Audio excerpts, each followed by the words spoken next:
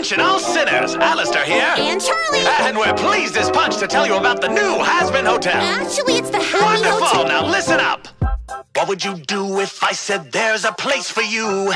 A place completely free of shame and doubt. Well, just about. What would you do if you could start it all anew? Well, come to our hotel and you'll find out. You will not want for anything, we'll take it all away. No, actually, we'll give you things, 'cause stealing's not okay.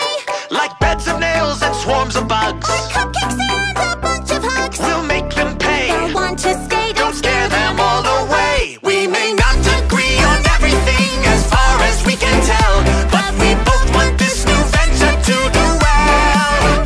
So with her passion And his power. and this rinky-dink hotel, we might just bring some heaven to hell.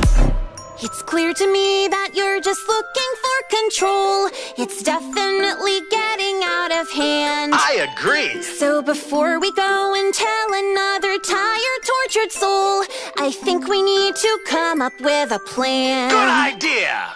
We'll ship them in and dress them up and make them look the part. Well, actually, we probably should help them change their heart. By teasing them and baiting them. Or rehabilitating them. Boil them, baste them, slice them up and serve them a la carte. That's horrible. Don't be such a princess. Go to hell. Already there, darling. We may not agree on everything as far as we can tell, but we both want this new venture to do well. So with her passion And his power. and this rinky-dink hotel, we might just bring some heaven to hell. One more time for the demons in the back. With our passion and our power and this rinky-dink hotel, we might just bring some heaven to